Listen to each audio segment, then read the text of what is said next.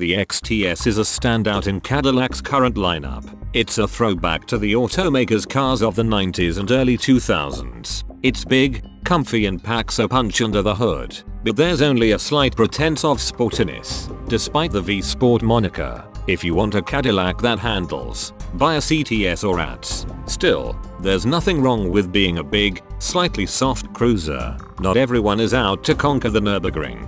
Some people just want comfy seats and a half-mile of wheelbase. Our tester is the range-topping Platinum V-Sport trim. At $73,040, it's not exactly cheap. That said, you do get a hell of a lot for your money. This car has heated and cooled massaging front seats with 22-way power adjustment, a heated steering wheel, heads-up display, the latest version of Cadillac's infotainment system, Bose surround sound, LED headlights and adaptive cruise control. That's not including all the V-Sport goodies like Brembo brakes, magnetic ride and a howling 3.6-litre twin-turbo V6.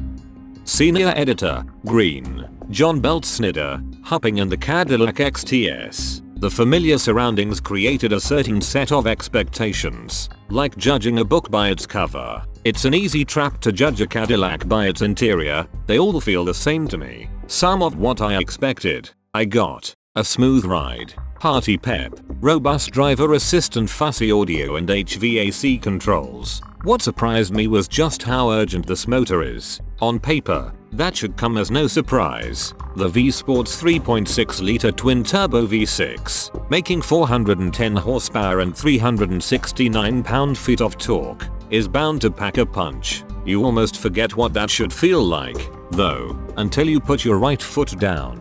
There's no lag, and despite the all-wheel drive, there's even a little torque steer. The lightness of the steering means it's no difficult task to account for it, though. Speaking of steering, I actually enjoyed bending this through tight corners. It's a breeze to saw the tiller back and forth, and the car communicates the interaction between the tires, especially up front, with the road. I'd like to take this Caddy to the track.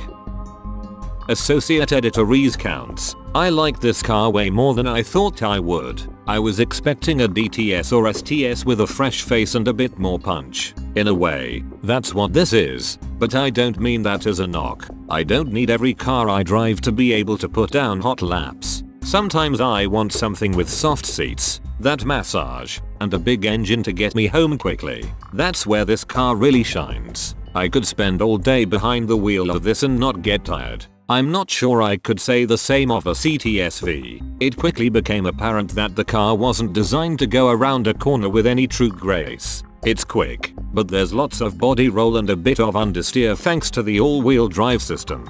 The brakes are good, though there's a lot of mass to slow down. As John mentioned, there's a touch of torque steer, but it's nothing terrible. If you're looking for something with some real jazz, go look at the CTS V-Sport instead. This is a cruiser with a big heart, and for that I was grateful. All I really did this week was run around Greater Detroit. I made an airport run at 5 p.m. and got to slog through an hour or so worth of traffic to my house. The adaptive cruise is one of the best systems I've used. After the gym, the heated and massaging seats were a wonderful welcome. The infotainment system is vastly improved, though it took ages for Android Auto to load up. Even then there were some occasional cuts in audio.